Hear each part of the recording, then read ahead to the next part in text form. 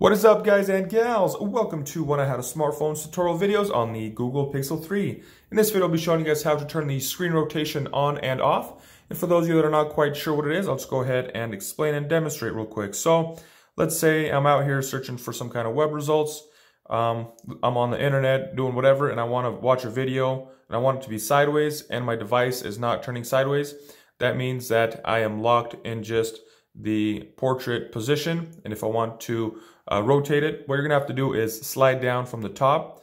You will see a little square recycle looking design. It's like a square with, it's like two arrows with a square shape.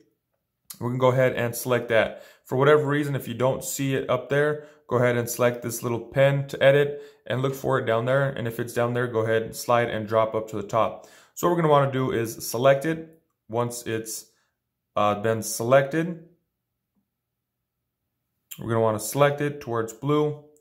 Once it's been selected, we can go back into our results and we will see that it does rotate now. So this will function in both ways, portrait and in landscape. But let's say you want to have it to where it locks in just the one position. You want to go ahead and deselect that to where that is not selected. And once again, you will notice that it does not select.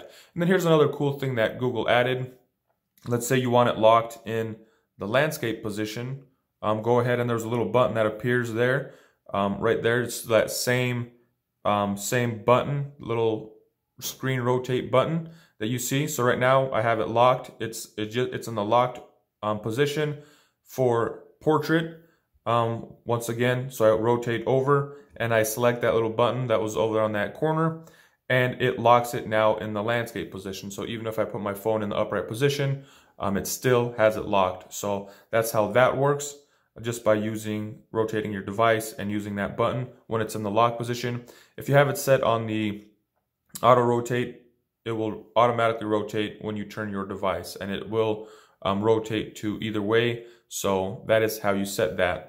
So that's my quick tutorial on the auto rotate, or the rotating the screen on the Google Pixel. If you guys found this video helpful, go ahead, give it a thumbs up. If you guys like to check out other helpful tips and tricks on the Google Pixel 3, go ahead and check out that playlist in the description below. That's all I got for you guys in this one. Thanks for watching. Have a nice day.